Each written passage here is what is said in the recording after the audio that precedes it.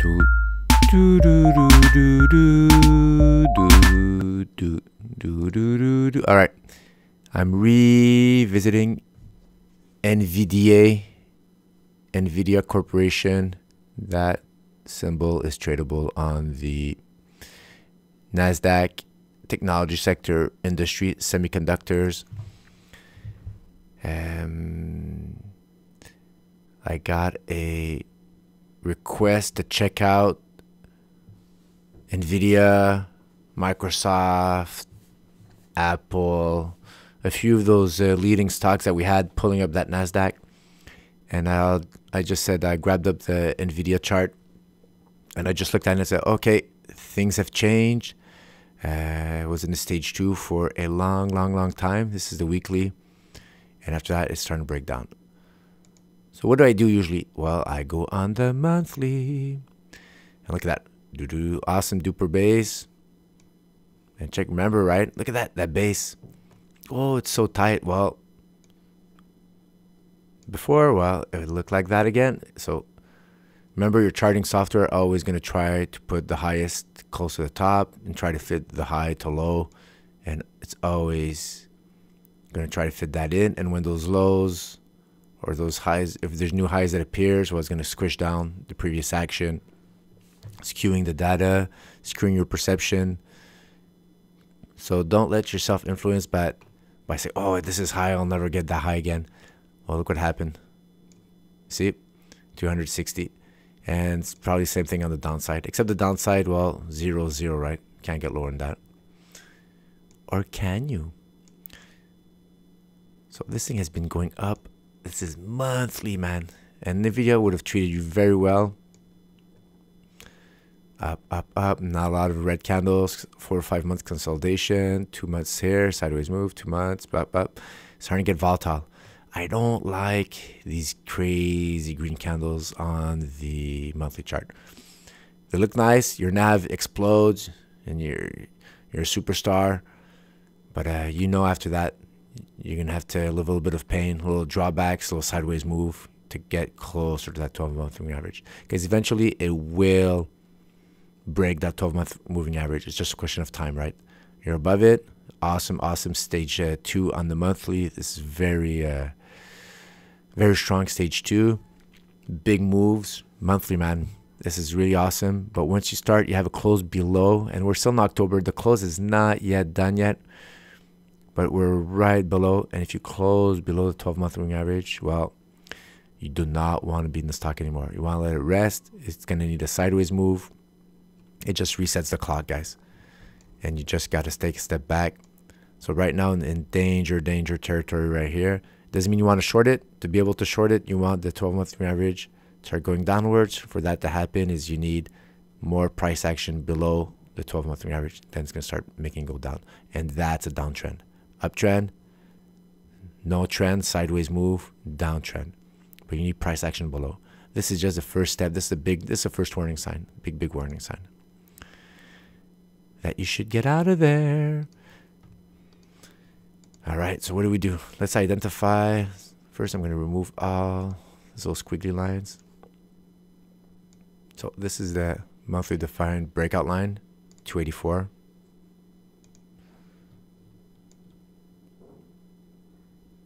And this is my breakdown line right here at 225. And that's my pattern right here. Is it going to go back down here, test the breakdown line, go back up, not making a higher high, so now you're starting to have lower highs, creating maybe the beginning of a downtrend, and after that break after that, what does that mean? You're going to start having lower lows and downtrend. That's just my imagination, and I use it a lot, and I try to make my imagination reflect my observations on reality, on previous observations of behavior, of chart patterns, of what I've learned, what I've read. And after that, try to have the most realistic imagination. Not just say, guys, oh, look, I'm using my imagination. Oh, it's going to go up here. You know, that doesn't make sense. Trying to use real life experience and try to sort out what is going to be most probable next move, guys. So that's it.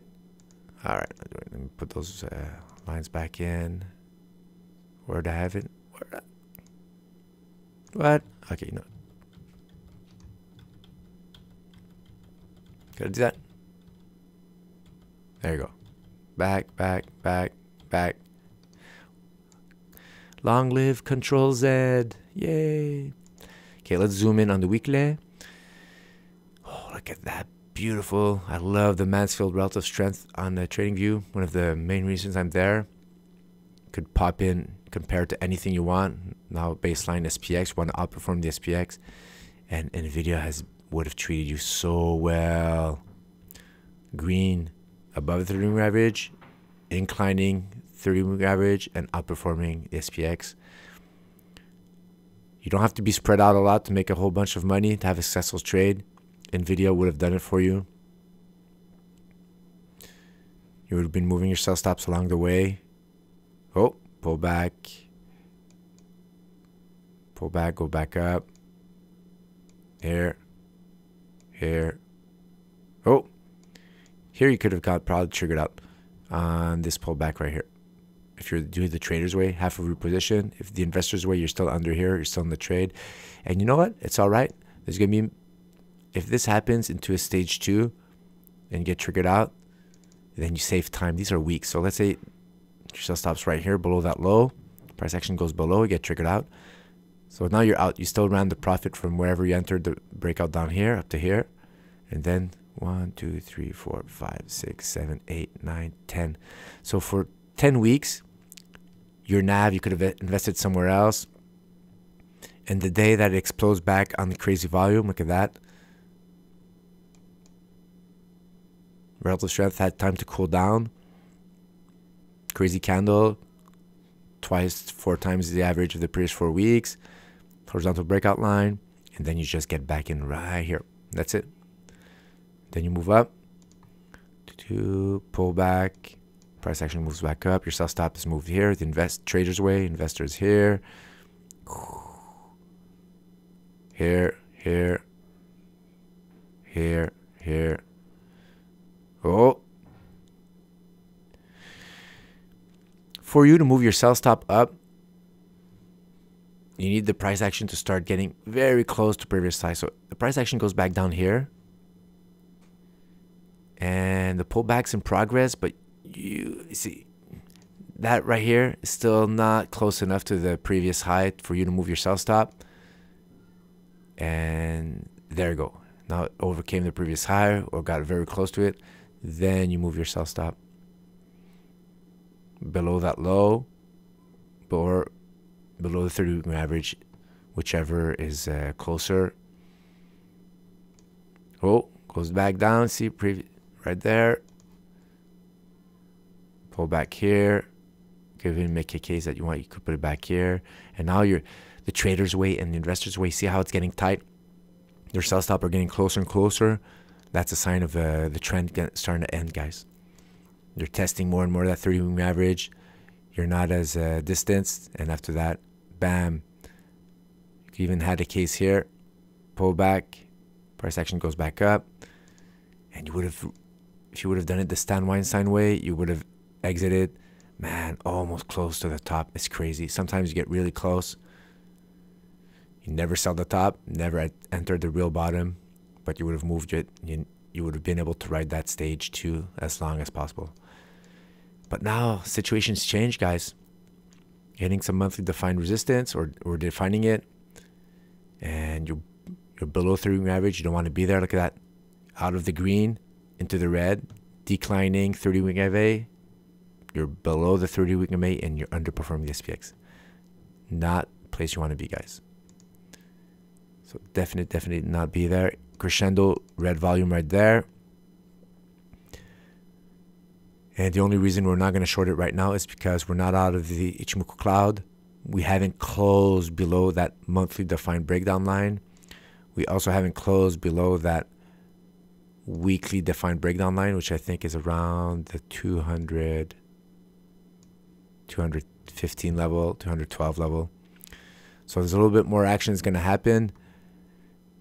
Probably going to sink through here. Go back up. 30-week average is going to, more price action you have below the 30-week average, the more it's going to start angling downwards.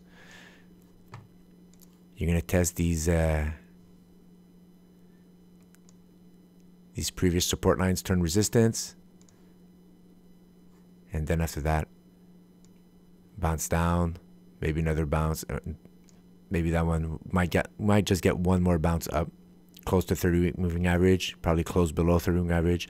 And after that, down, close below that monthly defined breakdown line at 220, 223, and then close below that weekly defined breakdown line at 212 and below. And by that time, we'll be out of the Ichimoku cloud, and then it'll be free fall from there.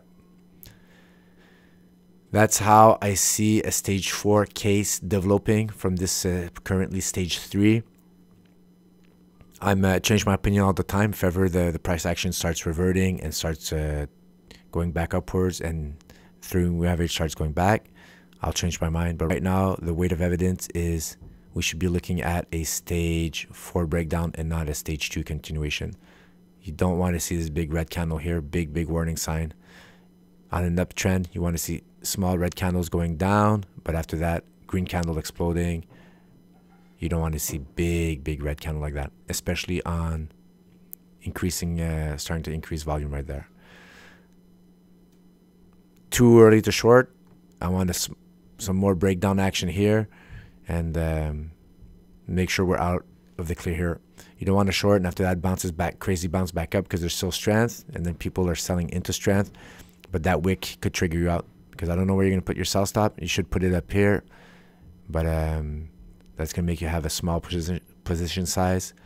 Better wait, let the market really sell all that strength out, all those buyers sell, and when there's no more buyers, and that's, or less buyers than sellers, you'll be about here, and that's going to be a good place to short. You'll have a better resistance right here, closer to the breakdown line. You'll be able to put your sell stop right on top of the 30-week average, right on top of the pullback. You'll be able to see how it behaves on the pullbacks. If it's on contracting volume, then you are golden. And that's it. All right, Nvidia. Can't wait to short ya. Ciao, guys. And don't forget to subscribe to the channel.